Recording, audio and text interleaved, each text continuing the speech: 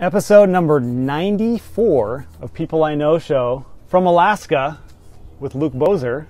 Hello. Hello. We both went to Browerville High School, Little Browerville, Minnesota. And as I arrived today, it was the first time we'd probably seen each other in 20 years. Yeah, we'll call it 20. Round it up. Round it up to 20. Yeah. And you're one of these people, you kind of took off right after high school. Yeah, just kind of took off, and it's just finding my way back was like never really an option. There's too many other things going on, career choices, and you just kind of start going one way and just kind of leaned into it, and it's brought me to Alaska, and I'm still here. So, and we were chatting a bit, and I'm trying to figure out, most of the time has been in Alaska, not all of it, but the majority of the last 17, 18 years? Almost all of it. I spent, so I joined the Air Force February 2004, and Elmendorf Air Force Base was my first assignment, and then I did 3 years here, went to Korea for a year, Kunsan Air Base out there. So 1 year there. I was supposed to get stationed in Florida, but that got canceled, and then got the opportunity to come back to Alaska, so I did another tour, and then ended up getting out at like 7.5, 8 years active duty time, and then went to college for a while, and then kind of got like a big boy job, and kind of been doing that same thing ever since then. So that job brought us to Hawaii, my wife and I to Hawaii. We spent almost 2 years there, and then 6 months in Las Vegas for work, and a few other times traveling around. But was it the Air Force then that brought you here initially, or you wanted to be here? The Air Force, yeah. Okay, and then once you got here, you started thinking this might be the place? Yeah. I'd say after like 2 or 3 years, it was like, well, once I kind of went to Korea and left, and I was like, man, that kind of place like Alaska is somewhere I'd like to maybe end up living, so I had the opportunity to come back, so definitely jumped on it. And then now, like, my wife, she grew up here in Anchorage, so it kind of cements a little bit more of a reason to stay here. So, and I have to admit, seeing you look like you belong here. Like, is there a place on earth that you belong more than Alaska? I guess I guess a guy with a beard, it's easy to say that guy could be from Alaska. But I see the difference between me and you. I can tell. Like, you, whatever a man's man is, like, you can build stuff, and and you can just do all these things. Like, I can grow a beard, but I can't do any of the shit that you can do. I can just already tell that. So Alaska's a very call it like a come as you are state. Okay. There's no like the nicest restaurant in town. Like, I could go, I'm just kind of wearing some yard clothes now, but like it wouldn't be a problem for me to just hop in the truck and go there and have a beer and a burger or whatever the place is. It's like the standards here are like dirty hands and Carhartts, and you can go, that's like your ticket in anywhere. What about something that's more fine dining, if that exists, which I assume it does? Fine dining, like if you're going to go have like a nice dinner, probably you're going to be cleaned up. But for example, there used to be this bar up here called Platinum Jack's, and when it first opened, there was like a dress code. And if you didn't have a collared shirt on, they were like not letting you in the door. And then after like a few months of that, it was like nobody was going there because it was like they thought it was bullshit.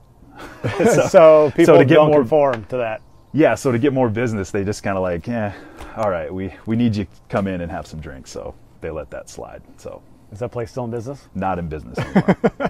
And the many bars that took its place after that, it's just they haven't succeeded. So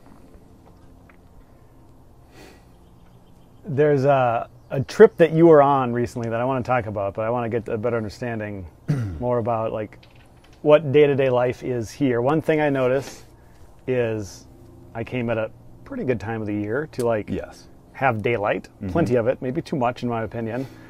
And it's just a beautiful place to visit, certainly, that I'm seeing so far. Yep. The scenery and the landscape, like I've seen mountains, I've seen bodies of water, but somehow the way that the bodies of water meet the mountains here and the way the snow with some glaciers, it's really a beautiful place. And there's so many trees everywhere. Yeah, you got like the green of the spruce trees, and then like the glacier fed waters are like emerald blue. Yeah. And the snow, and it's like summertime, but you still see snow, and you can hike up and touch it and make a snowman or whatever you want to do. And yeah, it's definitely a unique place. So it's a different type of paradise, I would imagine, here in the summer, but then there's the winter. The winter, yeah. Can you contrast the two? Like what type of life are you living in the summer compared to the winter?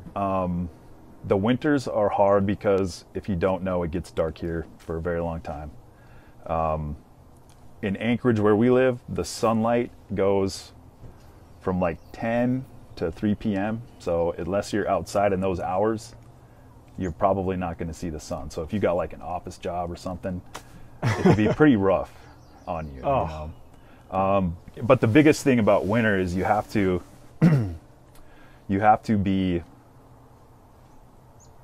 out in like your social circles. You know, if you have like a gym membership or, you know, things that you're involved in, like you have to do those and communicate with people and just be out. Otherwise, it's so easy to sock yourself in the house, and, you know, whether you're like drinking or you're not eating good, or, you know, the winter things can just kind of go down. Without sun, you kind of start getting depressed. So it's like in Minnesota, where we're from, seasonal depression is the thing. I probably had it a little bit. I know some people get it much more severely than I do. Here, is it like a bigger thing? Yeah, it's a thing. I don't know how big it is because, I mean, for my wife and I, you know, we stay pretty active. So it's one of those things you kind of have to, you know, take care of yourself. Otherwise, it's just gonna set in, and you're not gonna realize it until you're just sitting there one day and you need to book a vacation or something, you know. I was to Seward for a little part of this little vacation, which is a 2-hour drive.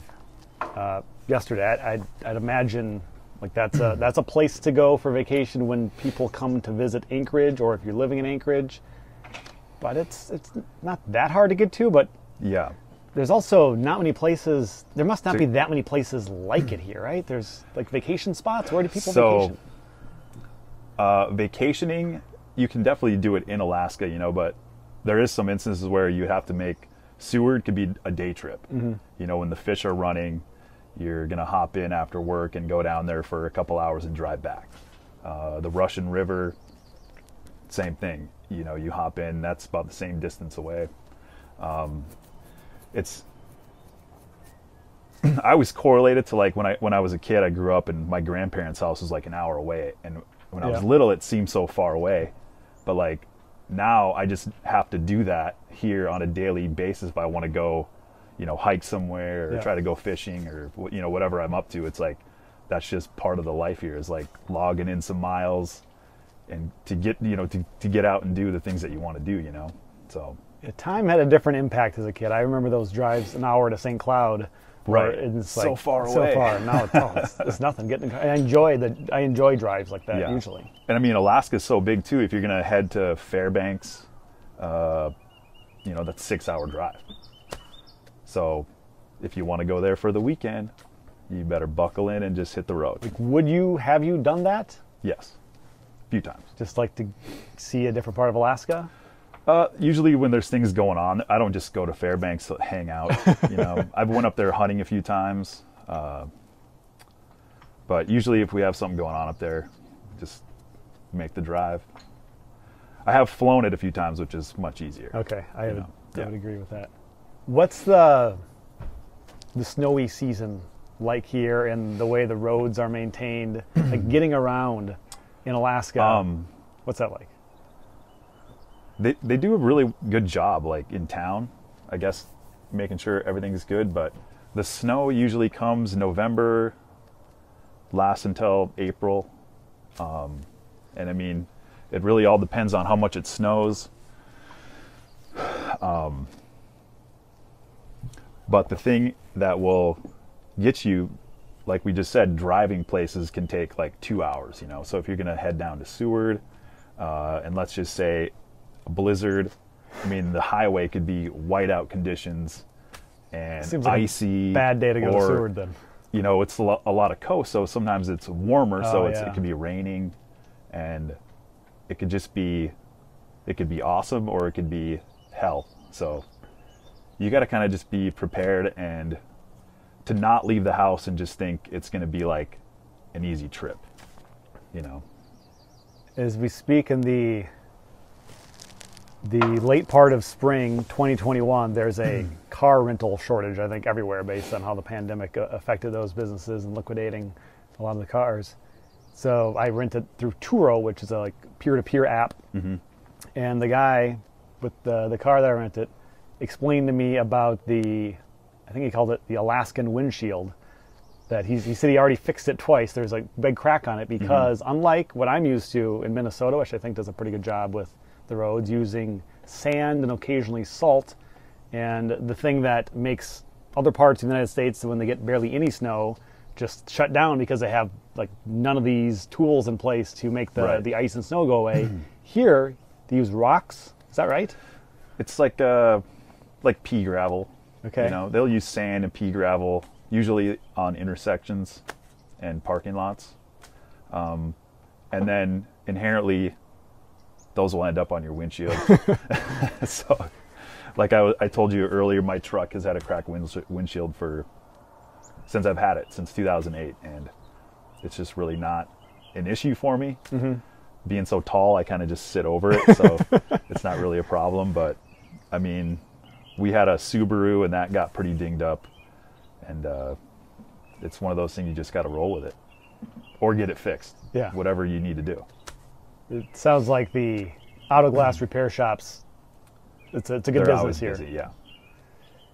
People crash, like when it first snows, and Anchorage is kind of transient in a way. A lot of people coming and going, so when it snows and people just crashing into each other, they've never driven in snow before, you know. So what's the advantage, do you think, from the pea gravel, the sand, compared to what Minnesota does? Well, so I mean, in theory, hopefully to provide some traction when you're trying to go, when you're trying to brake. And then in Alaska too, you're also allowed to use studs. So one of the big deals is like the tire changeover, you know.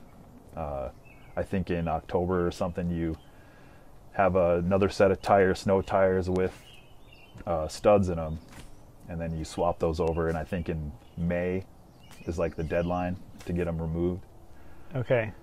This has been an education to me. I traveled near Lake Tahoe in December, but the weather was pretty good there. I was to the Grand Canyon in February, and in those areas, typically you're putting chains on your tires there in the winter, and I've never done that in Minnesota. Yeah. It's just not the way we do things. So I'm learning so much about how other states handle it. Honestly, I've only had studs for the Subaru we had, because growing up in Minnesota, it was like, oh, if you need, like, if it's slippery, just put four-wheel drive on, and you're good. And so for my daily driver, it's, I mean, just four-wheel drive, and it's been fine. No issues. So it's good enough here. Good enough, yeah, way But good. for a non-four-wheel drive vehicle, they'd better do something with their tires? Even like the front-wheel drive cars, you know, like that. I had my first car, front-wheel drive. Those get around just fine. I mean, same here. You might have an issue if you're trying to go up a mountain or something like that, but yeah, it's kind of one of those things that people like to split all the little details, you know. There's always guys, what's the best tire to run in Alaska? You know, it's like, okay, as long as you're not running like a huge mud tire in the middle of winter, it's, you know, if you have like a decent all-terrain tire, it will be fine. Yeah. Okay, so educational conversation here on that. I don't know that I would come here in the winter though, like, but I'd imagine some people do. You should though. But yeah, you definitely should. I guess people that are into skiing are into what else? What would people want to do here in the winter? Well, there was just one ski resort, Alyeska, and now out in like what we call the Valley, Palmer Wasilla area, they just opened another one. I haven't been out there, but aside from that, there is, I mean, outdoor sports, the snow machining, which is its own. We don't say snowmobiling here. Okay, So same thing. Snow machining, yeah. Is it still Polaris and Arctic Cat and Skidoo? Yeah, whatever you like to drive. You know, whatever. Are those still the ones, or did someone else enter that market? Those still the ones, yeah. Okay. So the Northern Lights, like once you start getting around Denali, That's a up draw. into Fairbanks, they have like Chena Hot Springs. There's like a whole winter escapade you could go on, and Okay. it might be negative 40 degrees. Yeah. You know. You can dress for any weather, right? Yeah. But to be out like in that environment when it's cold and the Northern Lights are just going bananas, I mean, it's a unique experience. Okay. You're beginning to sell me on this. This is just my little sample 3-day trip. And it here. isn't like it isn't like every weekend you just drive out and do that. It's, for living here, you're not always out in all those adventures, like you think you would be, so there's like finite moments when all these magical things kind of happen, and it makes it kind of special, Then is that an annual winter thing that you do, is go see some of this and take it in? There's a little town called Talkeetna, which is also about 2 hours away, and it's kind of like a little hippie town. There's all sorts of little shops. There's a pizza shop, and they have all sorts of little bed and breakfast things out there you can stay. And it's from the town you can see Denali on a clear day. Which is a national park, national forest, both? Both, I think. Okay. Yeah. It's huge, I think, right? Huge. 23,000 feet elevation, if I'm not mistaken. You can actually see it from Anchorage on a clear day, which is 200 some miles away. So does it mean it's a mountain as well, or mountain range? Yeah. Okay. It used to be called Mount McKinley. Oh. They and changed the then name? They changed the name to Denali, because that was I guess like the tribe, Okay. or that's what they called it. Yep. So, and the reason it was McKinley is because the governor of somebody from Ohio had like picked the name. And I mean, the whole Denali thing, this was just a few years ago too. It was just kind of nonsense, but people still called it, some people called it Denali, some called it McKinley, so I guess in the bureaucratic world, they had to make it official. And In a generation or two, we'll all call it Denali, I suppose. yeah. So I was driving behind someone that was driving a Yukon Denali. I forget what car makes that, but I never thought I'd heard that name before, but I never put it together. Yeah. So and you just did. Let's talk about that. You came up with an excursion you wanted to do that was somewhere you can't drive to, which I guess is common. The state is huge. There's more lakes by far than Minnesota claims land of 10,000 lakes, which is correct. Mm-hmm. Alaska doesn't say anything about their 100,000 or whatever. It's 50,000. I forget what it is. It's a lot. There. Yeah, it's a lot. In most of the state, people either haven't been to or really difficult to get to, right? Yeah, so the road system is very small. There's like a road that comes in through Canada, and then there's a road that goes to the top of the state. In a nutshell, that's about it. So to get out into western Alaska or other interior villages or towns, the only option is to fly. Okay. So. And the airports can't be very big, so you're probably not flying on very large planes, my hunch. Imagine a tin shack with a few chairs in it, and nobody checks your luggage. Depending on what you're doing. The tin shack is the airport, pretty much. The terminal or concourse or whatever. Yeah. They just show up, plane lands. Who's flying to Anchorage? Me. And you literally just throw your bags on the plane. Do you fly your own planes? People do. Okay. So that's on the north end of town, there's a small airport called Merrill Field, and that is one of the largest small aircraft airports in the world, I guess. And there's a lake called Lake Hood, float planes near the airport. So that's a big thing to be able to get out in Alaska, is to have a plane. Okay. Because it gives you access to way more, since the road system is so small. You were in the Air Force. Do you have any flying experience with that, or do you have all different roles? I started the private pilot's course and got deployed and never picked it back up. So. Okay. But I work with a guy who flies and know a lot of people with airplanes. You've probably got some good connections. Yeah, if I want to go for a ride like today, I probably could. Okay. So. That's okay. I know you got busy plans later, but that's interesting. I just, so much of this, as I was telling you when I got here, I don't think about Alaska. I don't know that there's a lot of people do. There's a lot of, because of reality TV and whatever nonsense is out there, like people think of Alaska as like being a certain way, and then once you get here, it's not what you expect at all. I know when I first was on the plane flying up here, I just imagined it was going to be like pine trees and dirt roads, and there wasn't going to be much of an infrastructure. And then I'm on my way to the base, and there's a Walmart, and there's holiday gas stations and stoplights, and it seems like a normal place. And it does seem like that now, but it seems like, based on a little history that I gathered, more recently than most places, it did have dirt roads. And like Anchorage was called Tent City, I think, initially. Mm-hmm.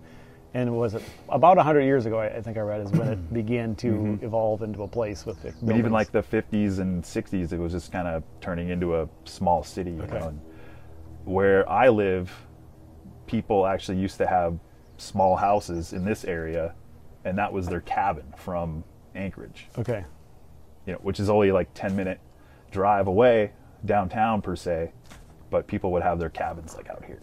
Like the city itself must be pretty big, because I saw there are 250,000 or so people here, and it just doesn't seem densely populated, so it must be very spread out. Yeah, very spread out. It's you kind of get into these different neighborhoods, and it feels like you're kind of in a different city because everything's set up so different, you know, but you're still in the same town. It's kind of encapsulated by the mountains, so they call it the Anchorage Bowl. And I mean, I always say like everything in town's like 15 minutes away, which is pretty much true. You know, you can hop in and the traffic isn't bad, and you can kind of get anywhere. 10-15 minutes and you're there. Yeah, it hasn't been bad driving around a few days. A lot of one-ways, which it caught me the one time. I was the moron going the wrong way in the one-way, and I figured it out pretty fast. Especially downtown. You take a wrong turn, you're like, oh, crap. So I think I was getting in the direction, and then I got back to Anchorage here. You were gone for about a week, and I planned this trip late notice because I saw a good flight deal, and I don't like to pass up good flight deals to places I haven't been to that I want to go to. And I was able to pull it off, reached out to you, figured you'd respond, and then I didn't hear from you for a while. I'm like, I don't think that's on purpose. He's not avoiding me. I found one of your Instagram pages, and I got the impression that you might be in the middle of nowhere, and it turns out you were. I was in the middle of nowhere. So tell me about this trip to the middle of nowhere and what you did. Okay, there's a lot of details, so I'll try to lay them out there clearly. My father-in-law is friends with this guy who guided in Alaska, in the Arctic, in the Southeast, all over Alaska. He's hunted in Africa, and basically invited my father-in-law to go on a bear hunt. He has a fishing boat out in Bristol Bay, a big salmon run, so he has to get ready for that. So pretty much said, hey, why don't you take me? So geared up and basically flew to Sandpoint, Alaska, which is on Popoff Island, approximately 800 miles down the Aleutian chain. How far of a flight is that on a smaller plane? It was a 2.5-hour flight. Okay. So, which, you know, you take a 2.5-hour flight anywhere else and you're going to be in a different state. Yeah. So anyways, the guy I went with, his name is Norm Goldslager. That's a good name. And I met him one time a few weeks before everything went down. And he's like 70 years old, by the way. I just have to throw that out there. Okay. So he's an old guy, but he has a lot of experience. So if you're going to go brown bear hunting for your first time, why not go with a guy that's guided and hunted a crap ton of times, so you're not just going out there without knowing what you're doing. Mm-hmm. So we get to Sandpoint, and we still have to get from there back across to back to Alaska, the mainland of Alaska. And we get there without really having that trip cemented in yet. Like in what way? So there's a guy he used to use that had a landing craft boat who would load up all your gear, dump you on the beach, and that's where you're hunting. That guy, not doing it anymore. So Norm is a mechanic, like factory certified Ford, GM, all that stuff. Got in contact with a guy out there who needed some work done on a pickup truck. So we had to bring out like an OBD2 sensor and a steering wheel puller, and I had to ship down a distributor and a test light and all this stuff so we could try to get this guy's truck working, so we could barter for a trip in a boat to get to where we wanted to go hunting. So there was a lot of variables that had to play through to actually make this hunt a success, because we were just kind of doing everything like it was going to happen. Uh-huh. So, I mean, we flew out there, and then come to find out everything works. So this guy's truck, we didn't actually get it fixed all the way, but it's close. Made progress. So his nephew has a 48-foot seiner, which is a fishing boat. Mm-hmm. Big nets, and you basically, they call it a purse seiner. It run the nets out, and they pop this thing in the water, and it catches all the salmon, and they hoist it on board. So this kid, his name was Billy, agrees to take us for a ride on his boat. So it was a 4-hour boat ride from this island back across to where we're going to hunt. So this, I think, helps to describe Alaska. The best way to get to this part of Alaska on the mainland was to go to an island yes. and get a boat, which you weren't even sure you could get, and you found a way to get on this boat for 4 hours. And now you could, they have a plane up here called the Super Cub, which is like an excellent, it's got big tires, lightweight. You can pack some, a pilot and a hunter and some gear, and they can pop out and they can land in like anything. They can land on the beach, they can land on the tundra, they can get you out there. So that's the best way to go to the remote places. In that instance, that would have been perfect, but all the guiding services and outfitters were booked with their own clients. So the chance of us getting a flight on a Super Cub was like, they were too busy taking care of their own people. Mm-hmm. And the reason why that's so is because this Alaska Peninsula brown bear hunt is, some guys, it's like they spend their life savings to go on that hunt. I mean, it could be anywhere from like $20,000 to $40,000, depending on the guide and the services provided. I mean, guys are spending some serious money to do that. So it's a once in a lifetime trip for most people, I'd imagine. Once in a lifetime trip. So that's why I was like, okay, well, I got to do this. Mm-hmm. And even from somebody being here, it still costs a little bit of money, but nothing like, nowhere in the ballpark of $20,000 to $40,000. This is where knowing a few people saved you a lot of money and got you the trip. Yeah, this is where being a local definitely came through. Okay. So we take this boat to the hunting grounds, 4-hour boat ride, and throw the stuff in a skiff, haul it to shore. And now we get there, it's a Monday, the 10th. It's 11 o'clock at night, and we're literally in the middle of nowhere, right? Now we got to set up camp. It's starting to get dark. We're like trying to get that all taken care of and go to bed. First morning, we're kind of messing with camp, getting a little more things set up, and here comes a brown bear right into camp. Talk about being caught off guard. We jokingly just said, hey, we ought to put some ammo in our rifles just to have, next to a tree or, you know, have it with you. Yeah. I had a 44 chest holster. I was wearing that, so I had something, you know. But Norm, the guide, basically said, this bear, 2-year-old bear, we need to scare it away. So we had to fire a few shots at it, and we're like banging on stuff and like yelling at it, and eventually it takes off. Why 2 years old do you have to scare it away? Any reason? They're just small, and out there's like a categories of size for a bear, and it's like 10-foot plus bear. Okay. It could be hunted out in this area, so which is a huge, I mean, just a huge animal. Did you need to get like a license or a tag to even do this? Yeah. And in the size that mattered? The size of the bear doesn't matter. Okay. It's just the brown bear permit, essentially, for that game unit. So him knowing that there's much bigger bears in such thick bear country was like, don't shoot it.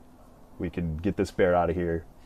And so we did, and it kind of circled around us, and it was walking down the beach, and there was some other guys who had landed on the far end of the bay we were in, who landed on the Super Cubs, and we're watching this bear walk down the beach through the binoculars, and next thing you know, they're like waving, and the bear's coming into their camp, and they had to fire a bunch of shots, and I don't know if they ended up having to shoot it. You don't want to kill it, but you also don't want it to like cause problems in your camp, right?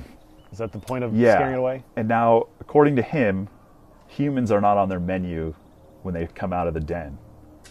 They're looking to get grass and stuff to open up their digestive tracts, and just get ready for like the salmon. It's mating season, so they're trying to take care of all that. So they're really not that interested in people. Is this area remote enough that these bears would have never seen people before? Totally. Most likely. Most likely, yeah. So, in fact, in all the commotion, Norm said that he's never seen a human before. I mean, as our guns are dry, don't shoot it, Luke, don't shoot it. It's never seen a human before. He was like, even though he wasn't like guiding me, he fell into this cadence of like, just based off his experience. It's kind of cool, you know? So, okay, I'm going to have a billion questions. Based on what you heard from him, would a bear that's never seen humans, would it take a human as a threat initially, or is that like a learned behavior for bears? I have no idea of this. I think it depends. You know, somewhere out there, like, there's only going to be people there, like, during the hunting season. So the chances of it seeing another person for a long time is pretty great. Mm-hmm. So, but somewhere like here in Anchorage or any other populated place, yeah, you start to mix like the lives of bears and people together, and that's when you can have some stuff go down. Really? Yeah. Especially like salmon season, everybody's got fish guts in their garbage, or people are out hiking, and then there's bear cubs, you know. There's a lot of things that can happen quickly. But out in a place like that where they're not really associated with people, like, I mean, I really wasn't even scared of the bears, you know. So. And you've seen a lot of bears, though, I'd imagine. We've seen quite a few, but I don't know. It's hard to describe the feeling of how it. I mean, just having that bear come into camp. But I never really felt like it was going to come at me. Yeah. I kind of felt like kind of in control of the situation. Were you deceiving yourself with this? I don't know, man. It's like it happened so quick. And how big is a 2-year-old bear? I mean, maybe 7 foot. Big enough to cause you lots of problems if you. Oh, it could take your head off. Okay. Like, no questions. But yeah, just him knowing that there's bigger bears out there, it called the shots. We got it out of there, and we definitely had a laugh over it after a little while. So. Okay, let's get back to the story. I interrupt you and you're saying right when you get there you see the bear, and I know so much more happened after that. Yep, so the bear comes into camp, we scare it off, goes down the beach, gets into some other guy's camp, and for all we know it ran off, or they either shot it, not too sure. And then Later in the day, this is the first day of actually hunting, another bear is coming down the beach, and it just looks like, you see the binoculars, you're like, wow, that's big. You know, you see it and you're like, phew. And that's actually the bear that I shot, and it walked all the way down the beach to about where our camp was. There was a little river that dumped into the ocean, and I went down this little grass embankment and I laid prone, and the bear turned away from me, or kind of quartering away from me, and it just was the perfect shot. 100 yards, 102 yards, 2 shots, and that was it. So it like Norm says, is like 95% just sitting there looking for bears, and then 5% of excitement, which is like pretty much what it was, you know, because even though we saw it coming, the whole getting down there, getting set up for the shot, and it just was over so quick. It's hard to like capture that little memory. And that was the first morning of the first full day? The first afternoon. First afternoon of the first full day. Yeah. So he said not too many people get a bear on their first day. Is this the easiest hunt you've ever been on for anything? Other than the logistical details, it actually went pretty easy. Easier than a moose hunt I went on in the fall, off the road system. Okay. So yeah, so the bear, the shooting it and everything like that, it's over so quick. And then now we got to like get a bag ready to go, get all the stuff to skin it. We got to cross a river, so we got to mind all that stuff.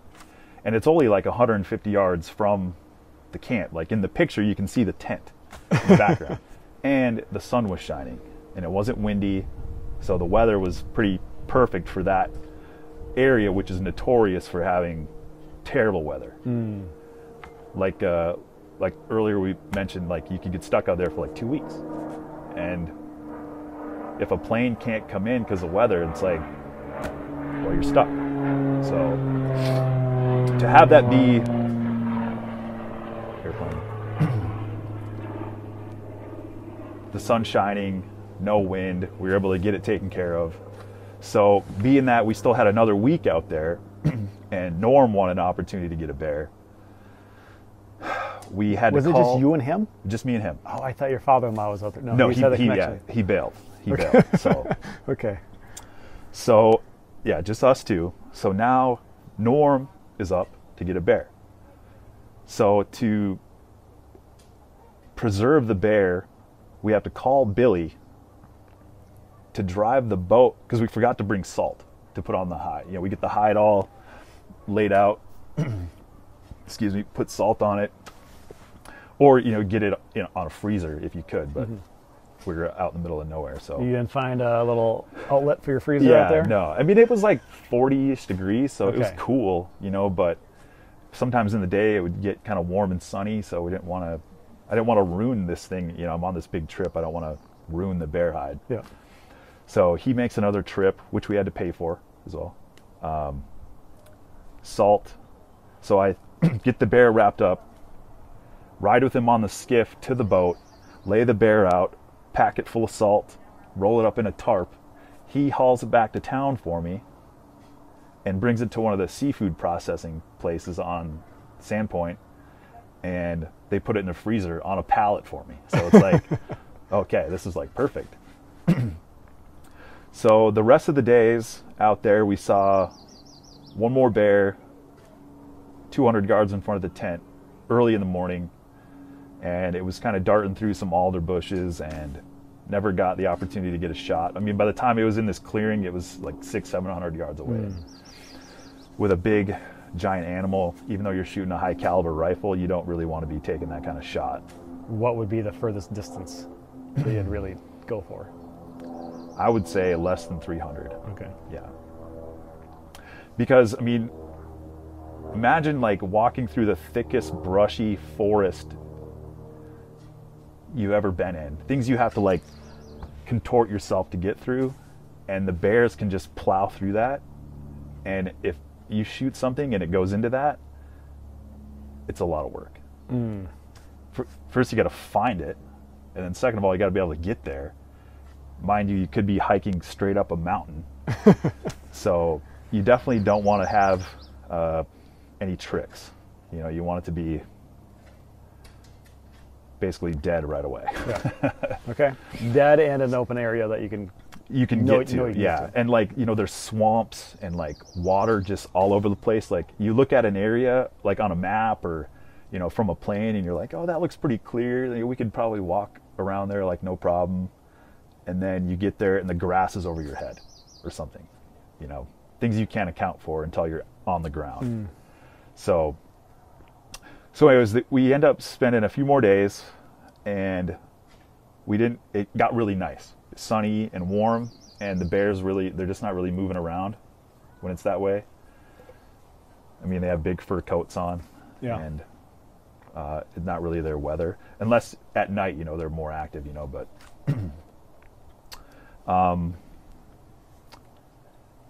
so we spent basically 7 days out there, and then got picked up from Billy again, brought back to town. And then the last kind of hurdle to get back home was I had a ticket booked on Raven Airlines, which is a small carrier in Alaska. And they're notorious for like backing out if the weather's bad. Okay. So good reason. Yeah. I think. I mean, you don't want to be the you don't want to be in the plane that actually yeah. So it was a Tuesday, and for whatever reason, I tried this other smaller air carrier, and was like, "You guys got a flight out?" And they're like, "Yeah, sure, we do." I paid $800 for a one-way flight to get out a day early, and then come to find out, Norm was on the Raven flight that we were supposed both to be on, but I canceled it. Get on Lake Clark Air Service. He decides to wait till Wednesday.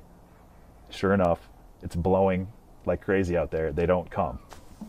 So he gets stuck there. Is he back yet? He got back. I think he also had to pay the $800 to get back on Lake Clark Air Service. So do they have a different type of plane, take more risks? Same planes, but they just got confidence. I guess. I guess, you know. Okay. I'll just say when I landed there, that was the scariest I've ever been, or the most scary moment I've ever had in an airplane, landing at Sandpoint. Was that on Raven? That was on Lake Clark. Both there and back? Yeah. We made, so like there's a cliff on one side, and then there's the runway, and then it's like the ocean, you know? And the waves are just white capping down below. So that doesn't look good. And then the plane is about to hit the runway, and it just, this big gust of wind, and it just is, whoa. And he has to full throttle, make another pass, and tries to land the other way. And the whole time we're making this circle, and the plane is just bouncing and bouncing and bouncing. Holy crap.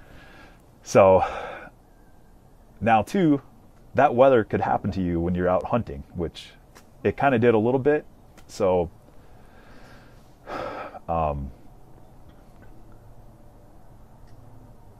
anyways, the trip getting back, it ended up working out in my favor. Norm got stuck there.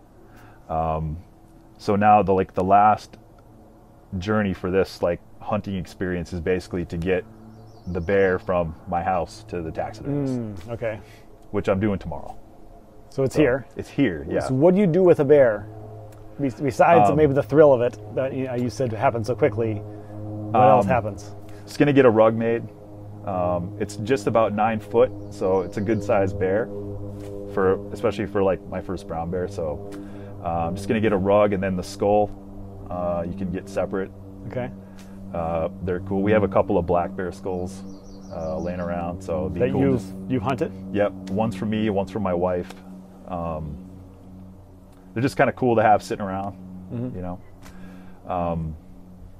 And the guy that I'm bringing it to has these African beetles, and I guess you just put the skull in there, and he lets them in there, and they eat all the meat off of it. I don't know if he's got to put anything on it to kind of preserve it, but that process kind of sounds neat. Do you get to see it or get a video of it? I'm sure you can probably look it up on YouTube or suppose. something, you know. So, but yours, Luke. Yeah. But I thought about maybe getting some like a claw necklace or something made. But what about the meat? Do you eat it? Does something eat it? So with brown bears, nobody really eats the meat off those. They just they're fishy, and they're not really something you eat here. Okay. And actually, like a lot of people actually kind of have a problem with that. Now, if it's eating grass and berries or whatever, they can be good. Like the black bears that we've shot, you know, you can process those. I mean, it's kind of like beef, you know. Mix it with some fat, mix it with some bacon, Okay. turn it into burger, and then you got black bear in your freezer, and it's good. Interesting. But these bears, they eat a lot of fish, and it's not good. So people have a problem with hunting something and not That you're like, not using going all. to eat. Yeah. Which I'm totally on board with that. You know, I kind of go by that, but Like, had you discovered that this bear had a different like flavor texture profile. tone, yeah, is that what we call it? Would you then Yeah. I mean, like now- did someone tell you, or you knew that it wasn't going to be good to eat? I've actually had some. Somebody gave us some, and it wasn't good. Like the meat, it just like it was burger, but it just was like had a funky taste, and it didn't hold together very well. And yeah, there was in the harbor on the boat. There was this like native Alaskan lady, and she was telling me like all these recipes, like you could slice the meat up real thin and layer it in a bucket with salt, and then you render the fat down and put it on silver salmon in the fall. And I was out of my culinary, Okay. you know, expertise. So Like, I'm not a hunter. I totally get why people hunt, and typically it's for the meat. So this is a case where this bear is, you know, going to have some souvenirs in your home. Yeah. I guess the biggest thing is is there a lot of them? They're not endangered. Is Not Alaska endangered. overrun with them, basically? Or not I guess- endangered. Yeah, there's definitely a healthy population. And the hunt that I did too, is usually done. Spring hunts are on even years, and fall hunts are on odd years. Okay. But because of COVID, they didn't have any hunts last year, so that's why they had a spring. They're going to do a spring and a fall in the same year. And I assume there's a Department of Natural Resources in Alaska that's got a pretty good grasp on how many bear maybe should be hunted each year to keep the population in a healthy balance. Do they do that? I've heard of some like statistics of them trying to figure out the number of bears like down on the Kenai Peninsula, and they did this test thinking there was X amount of bears per square mile, and then come to find out like it was 10x what they thought it was. Oh, So there's a lot of bears out there. okay. A lot of bears. So and yeah, fishing game, we called I think Minnesota they call it the DNR, Yeah. but here it's like a fishing game. You know, they're always out there checking people. They they had a helicopter basically landed right on our camp and make sure you got your hunting license, make sure you got your So they found you there. Yeah. They just Did you have to tell them in advance where you're going to Nope. do this? They Nope. just show up and make sure that you so got what you're like supposed to have? where hunting is, you know, it's like on the ocean. It's a collection of little pockets of like a bay, you know, and they're just flying their helicopter in and out of these things looking for camps. I mean, everybody's right on the beach, pretty much. And you wouldn't really go deeply inland in a place where there's no roads, I suppose, to do this. Right. Unless you have, I don't know, what would you even do it? Either like one of the super cubs. If there was a spot to land, you know, you definitely could, no Okay. problem. Wouldn't that scare the bears away for a while? In theory, it would. Okay. But being at this time of year when they're trying to, you know, wake up and start eating, and it's mating season, like, you know, not a lot can slow them down. Okay. Yeah. So, yeah, the trooper landed on us, made sure you got all your stuff, all your paperwork in order. You know, once you shoot something, you got a little tag, you got to cut a notch in the dates, and then make sure you have your locking tag and all that's put on the bear. And I've even heard of them guys that sheep hunt, and like right when they shoot the sheep and get it down, like they're flying a helicopter, making sure they put a notch in their tag. So Sheep here in Alaska? Or is Yeah. this somewhere else? Doll Okay. sheep, yeah, Just roaming the wild? yeah. Being food for what? Who's eating that thing? Doll sheep, Yeah. wolves, bears, Okay. yeah, they're on the menu. It sounds like it. They're on the menu. So that's one. How does this compare to your best hunting experiences? I would say this is the top. Okay. Just for all the fine details in it, made it such an epic trip, especially going way out there. But I mean, hunting in Alaska, it's not like Minnesota. You know, you're not driving in the back 40 to sit in your deer stand for a day or two. You know, you gotta have like a side-by-side or a four-wheeler. You gotta have gear for a couple of days. You gotta have stuff. You got to like know where you're going. You got to know which game unit you're going to be in.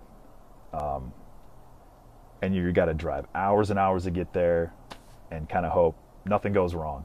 And then you got to find animals.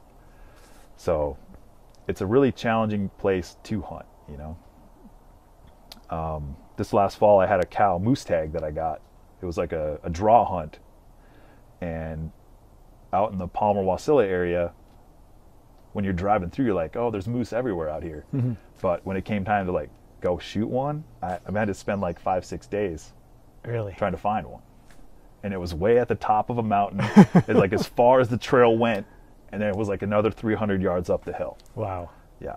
So you got to have the means to get out there, which is why having an airplane and something to get you further than like the next guy out, you know. As I said, I'm not a hunter, but these do sound like great adventures. What about it is like the peak moment? I would say the peak moment is obviously getting something, but just being out there in the moment is really what does it for me.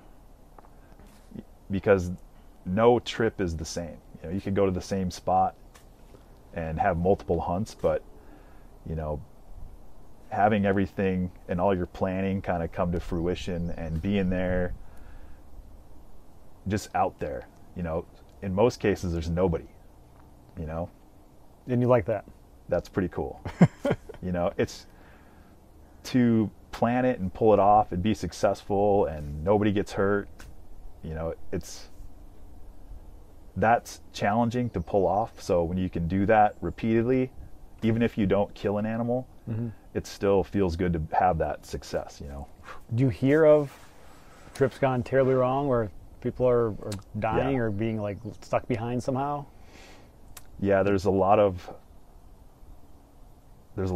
places you can go. I mean, really any place. You could go up hiking here in town and next thing you know there's a bear coming out and attacking you, or people are out riding their four-wheelers and you know, like last summer, I think this 11-year-old kid like tipped over and started rolling down a hill and it killed him. And, or you're driving your new Jeep out to a glacier and next thing you know, it busts through the ice and now you're stuck out there 30 miles from anybody, you know? Yeah, that's why I say you got to be prepared for it all. So you just had this trip.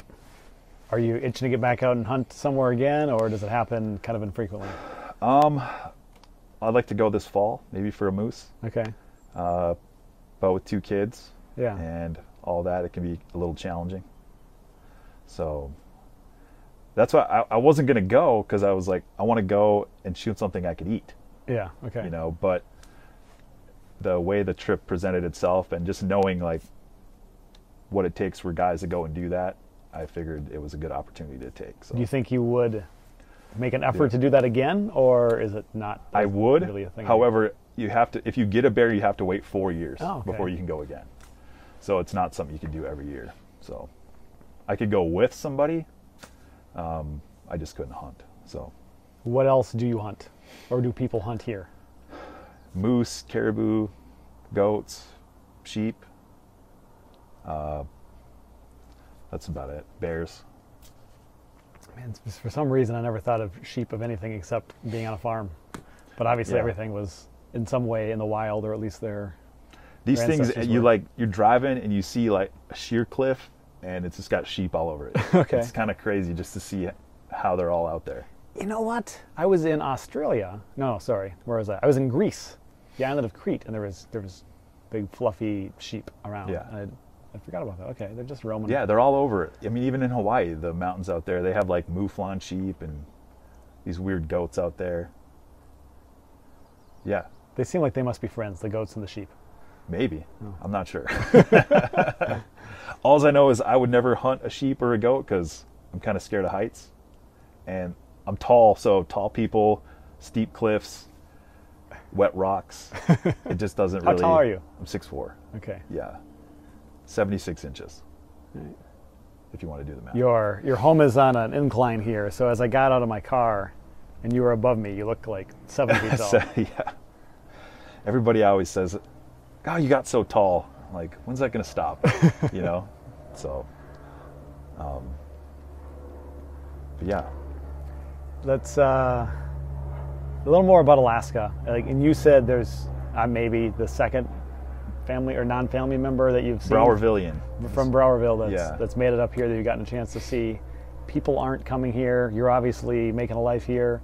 First off, do you think most likely you'll make your life here for the long run? For the foreseeable future, yeah. Okay. Yep, definitely. It's just a great place. And like I said, my wife's from here, so, and her parents just bought a house down the road, so we have grandpa and grandma super close. Okay. So it's just, you know, making our little mark on the world here, you know. Yeah. I always think about other places where I would go if I didn't pick here. What suits you besides here? I'd like to go to Reno. Okay. Yeah. I just like that area. I like having the desert and the snow, and Tahoe is pretty cool. I said I was there beginning of December. Never really made a point to go there before, and I see it. It has, I think, qualities like this, qualities like, I think when people move to Colorado, you have so much nature and, with the mountains and all sorts of different activities, reasonably close, beautiful place. Yet you still have a functioning city where you can work and do your thing. Yeah. The one thing I kind of miss about being in Alaska is you can't go to like a Twins game or something. Oh, I was thinking about that. What would it take to get a professional sports team here? Yeah. The stuff like that. And I like to go to like concerts and do they shows just not come to the major? Who comes here for a concert? Like, how can they even usually it's more like mainstream type music. Not really into a whole lot of that. I mean, we'll go, you know, like the state fair has a lot of big names and stuff that comes through, and but yeah, just not a lot of people come. More people went to Hawaii than come to Alaska for shows. I guess because they want a vacation there. Makes sense. They don't think of Alaska. You could vacation. So that gets me to my other question. For someone that hasn't been here yet, or someone that maybe is looking for a place to move, what's something we haven't talked about that would be a reason to advocate for this is why you're here? I know we've covered a lot, but there must be something else that we haven't to advocate why I'm here. It still has that small feel to it, you know, even though Anchorage is a big city and it has its own problems. And you're close enough to just get out there and be away from people. You know, if you want a secluded adventure, you can get out and do it. And even if you don't do that, you can go somewhere and the views are good, you know, the beers are good, the food is good,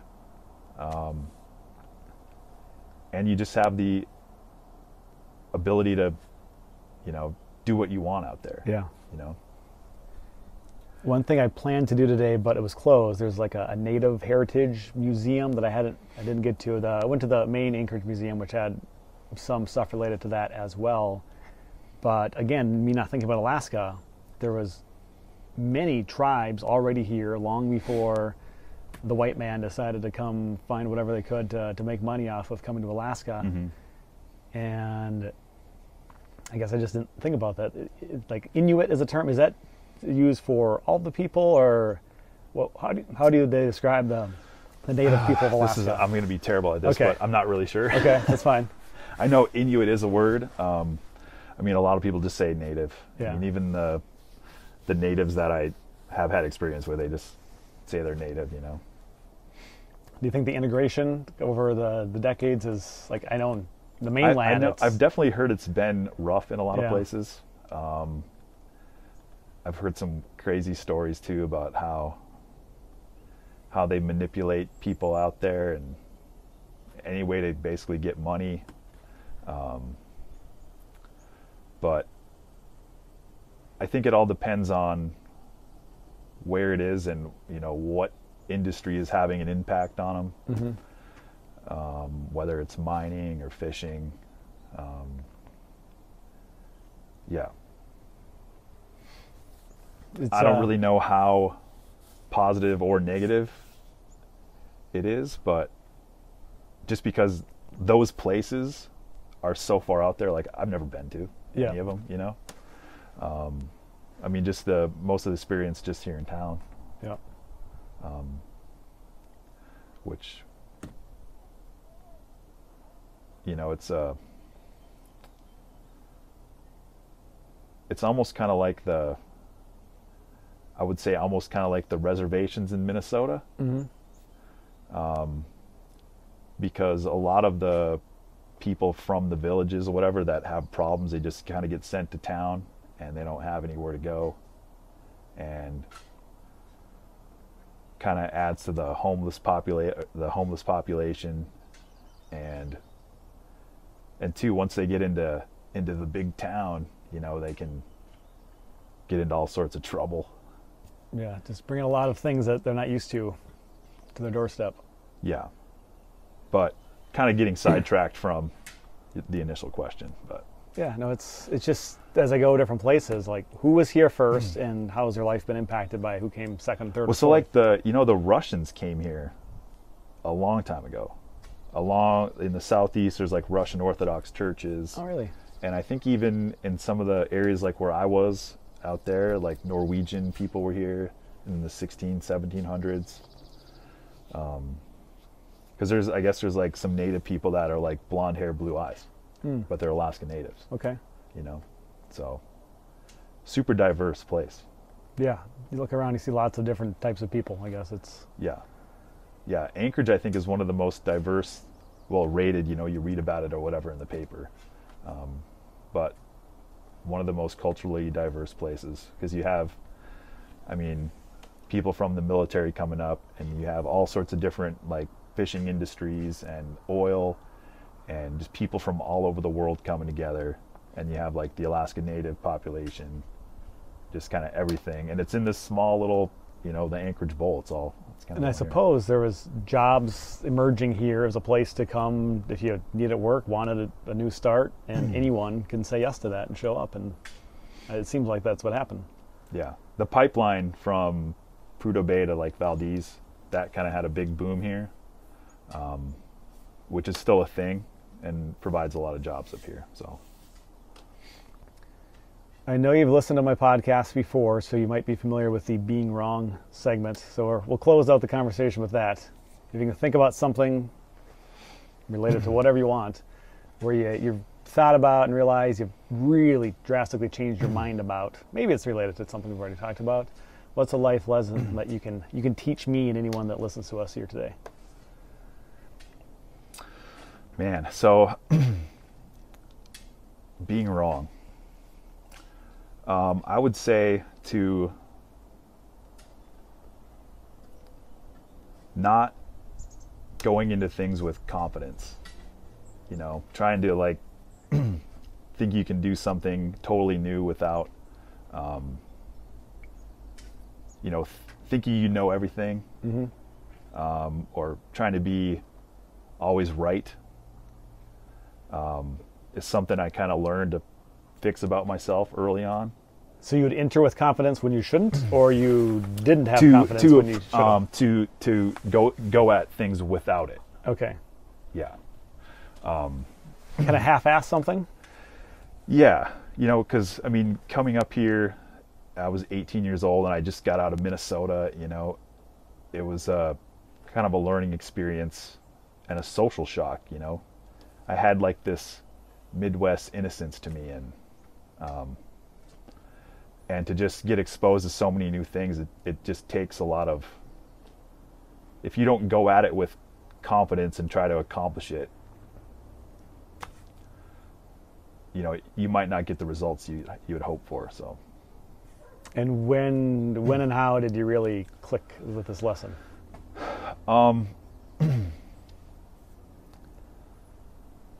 Once you kind of realize that you're, how do I want to say this?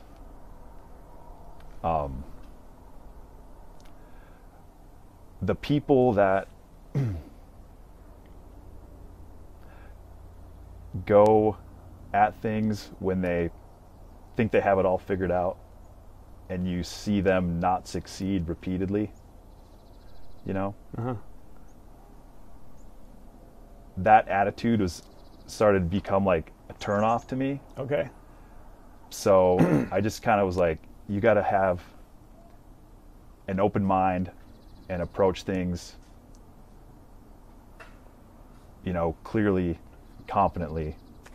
I mean, whatever it is, you know, like doing, you know, when we started doing like CrossFit workouts, you know, you're getting into this whole new thing, whole new people, doing jujitsu, going in and getting choked on the mats, and intertwining yourself in these social circles.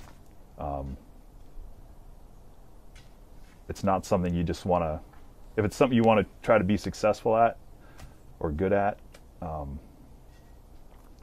you just have to have confidence. You know, if you're going to try to hit a lift, like a PR deadlift, and you go up to the bar, you have to go up to the bar thinking like you're going to hit it. You know, if you don't, you're probably not. If the thought in your mind is, I might not do this, yeah, you're not going to do it. Yeah, hyping yourself up, I'm going to go for this, and you're going to get to the bar, and you're going to be like, maybe I can't do this. You know, so one of those kind of approaches to things that you can intertwine into everything. So what's an example then recently, now that you've learned this lesson, had some experience really adapting to your life, what's something that you've done with this level of confidence that you realized some years ago you wouldn't have had the same approach? To really just kind of lean into your decisions. I would say like the move to Hawaii, you know, that was a big step for us, especially just being married. But once we kind of made the decision to go, and we leaned into it, and we didn't really look back. So if it's going to be a big enough decision, if you're going to go all in, just head it and don't look back. So I like that. It's good advice. Luke, I appreciate you doing this. No problem. Nice to know somebody in Alaska. Yeah. I don't get enough visitors. Well, hopefully everyone that you've ever met will watch this episode of People I Know show, and you'll have too many people coming over to see your new bear rug. Maybe. We'll see. We'll see. It's going to be a while before I get it back. Okay, well, they got some time. And I got to find a wall to put it on. I have a weird shaped house, so that's going to be the first challenge once I get it done. So cool, man. I appreciate the stories. I appreciate the life lessons sharing here. And yeah, thanks. As an avid podcast listener, it's definitely strange to be on the other end of a microphone. So you do well. You could do this more often. If people knew you existed, besides me. Maybe, yeah, I don't know. I bet you got some more stories that are pretty cool. Definitely do, for sure. So appreciate it, man. Right on. Thank you. Thanks.